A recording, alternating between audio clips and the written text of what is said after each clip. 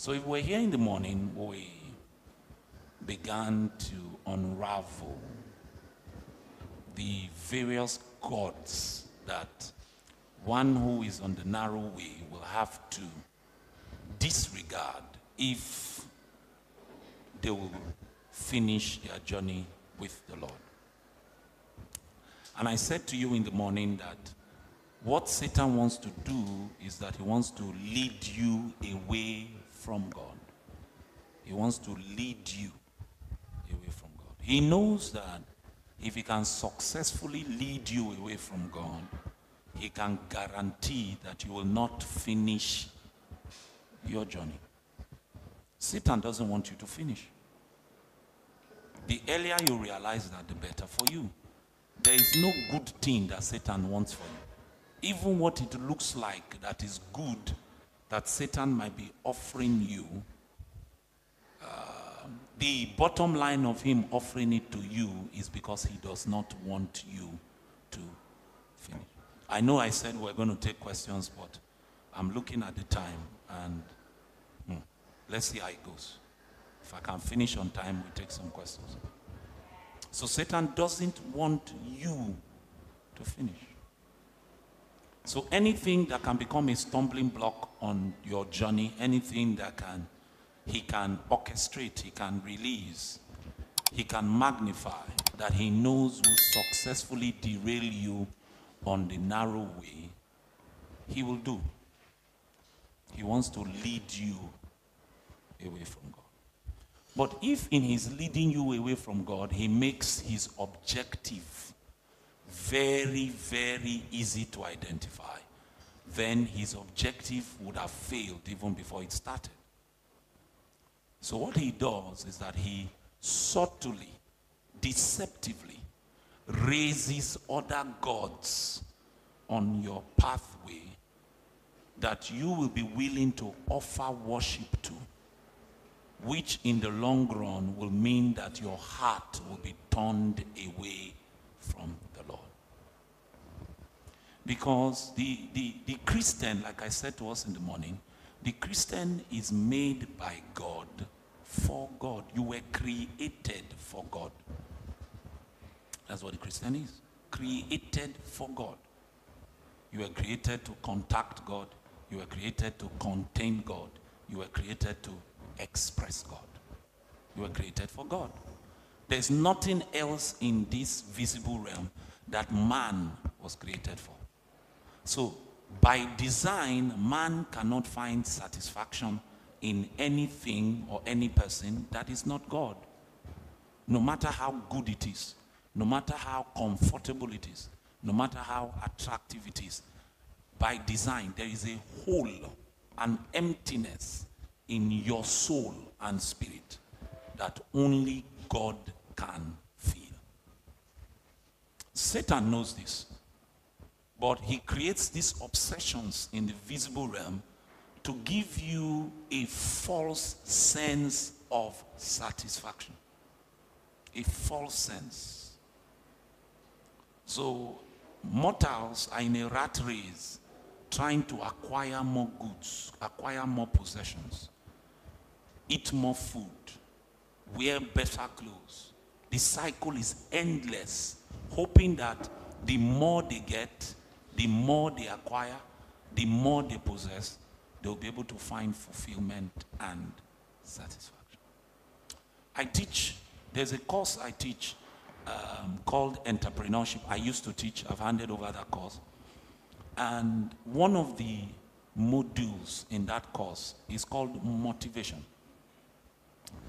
And in that motivation theory, I need to review with my students various motivation theories that have been postulated by psychologists, by human relations experts.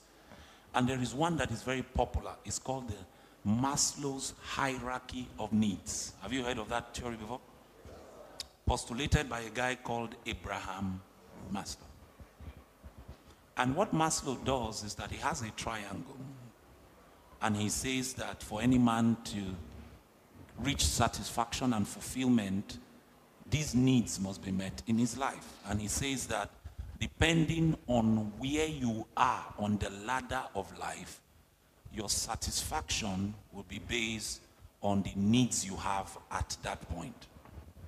So you have basic needs, shelter, clothing, and all of that.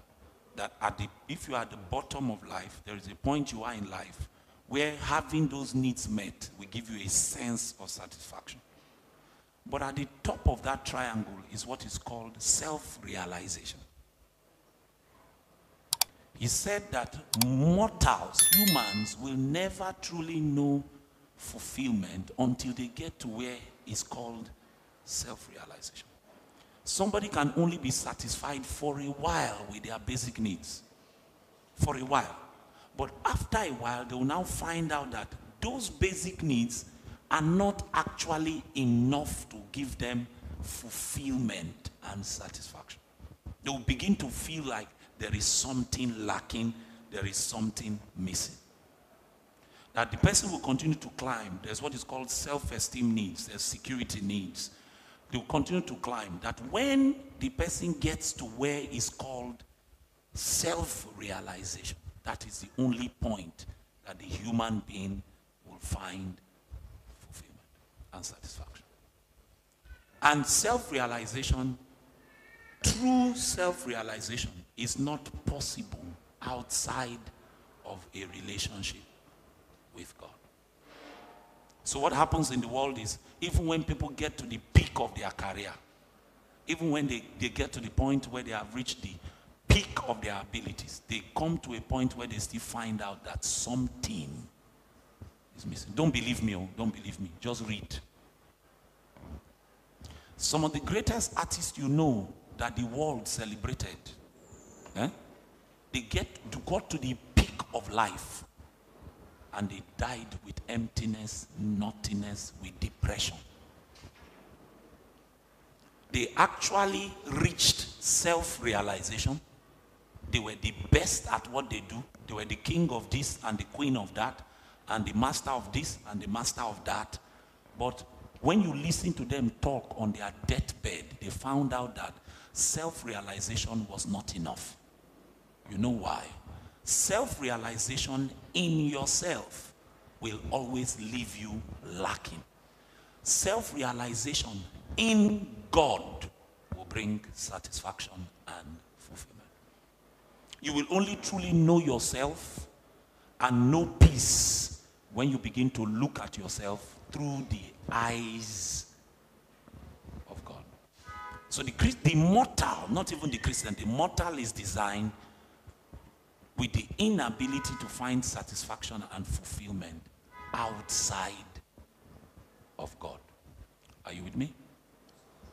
So, what the devil does is that he creates diversions, alternatives, substitutes, in the hope that if he can derail your attention, you can pursue the wrong things and miss your way on the narrow path. And we said in the morning that even though there are many diversions that the devil can raise, there are three prominent ones that have somehow snuck into the church. And it is those three prominent ones we attempted to look at in the morning, and we're only able to touch one. And the first alternate God that Satan raises is the God of materialism and money. The God of materialism and money. And if you listen to me carefully in the morning, you would have identified that basically there are two dangers of materialism to the believer. The first danger is if you become materialistic. Materialism has the ability to turn your heart away from God, because since you were created for God, you are expected to be obsessed with God. What materialism will do to your soul is that you will become obsessed with material things. You'll be living to pursue material things. You'll be living to acquire material things. And I showed you in the morning, there's nothing wrong with being rich. Riches are not evil. The Bible says in 1 Timothy 6, and verse 17, that the Lord gives us all things richly to what? To enjoy. There's nothing wrong with being rich. If it is part of God's will for you to be rich and you become rich, you're not going to go to hellfire. But the possibility of you going to hellfire exists because it is possible for the riches to turn your heart away from God, where you begin to trust in the riches instead of putting your trust in God. It is possible for the riches to make you covetous, where you continue to use the money to amass more, amass more, amass more. You are storing your treasures where? In the earth, instead of storing your treasures in the heavens. Just as riches have their downside, I said to us in the morning that poverty also has a challenge. The challenge with poverty is your trust. That's right. Your trust in God. The struggle in the mind of the person that their basic needs are not met is their struggle in confirming God's ability to meet their basic needs. They don't trust God enough that he will do what he says he will do. I was trying to remember where that scripture is. I can't remember it off the top of my head. But he says, don't make me rich so that I... Huh? What does that scripture say? Yes, don't make me too rich so that I will not curse you. Don't make me too poor so that I will not beg. But let's find it. Let's find it. I know it's in Proverbs. Where? Is it 18? 30 verse. Is it 1? Let's find it. It's in the Bible. 9. Lest I be fool and deny you, Lord, and say, who is the Lord? Or lest I be poor and steal and profane the name of my God. So go to verse 8. Verse 8. Remove falsehood and lies from far from where? Give me neither. Feed me with the food, what? This is a wise man. This is not a joker. I've taught you before that you don't take the things Solomon says for granted because he's a wise man. This was a man who, by the grace of God, operated in a level of wisdom that was given to him by God. And he said, remove falsehood and lies from me. The reason there's a semicolon there is that you can become false and a liar because of either having poverty or riches. Yes. So he says, give me neither poverty nor riches. Feed me with the food. What? What does that mean? If it is your will, that this is how I should be, give me your will. That's what Solomon is saying. If the food allotted to me is the food of my ability to eat my 3 square meals, and that's how I live till I die, give me the food allotted to me.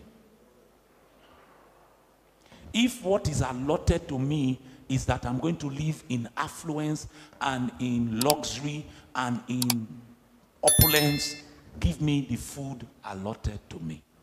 My definition of poverty or riches no longer matters when it is put side by side with the will of God. Are you with me? Yes, he prays this prayer because if you are the one pursuing riches by yourself, what will happen is you will get to a point where you will think that it is your labor, your hard work. You know, you are so wise, you are so gifted, so you have become rich. You have everything now. So you will now be able to say, who is the Lord? Are you here? So it is what you have ordained, my portion that has been written for me in heaven. Give me what is allotted to me.